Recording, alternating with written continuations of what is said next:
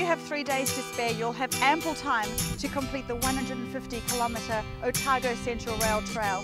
We've only done a section of it today and have already been wowed by the railway viaduct and the green Otago landscape.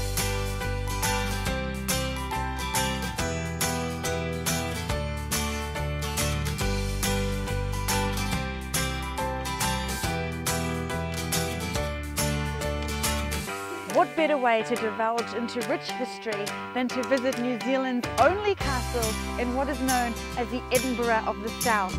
Not only are the grounds rated as gardens of significance, but the historic home has been known for investigation into its spooky history.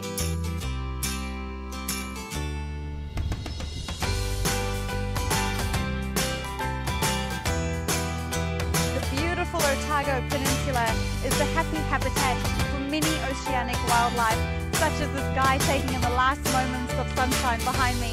And it's all thanks to AA Traveller.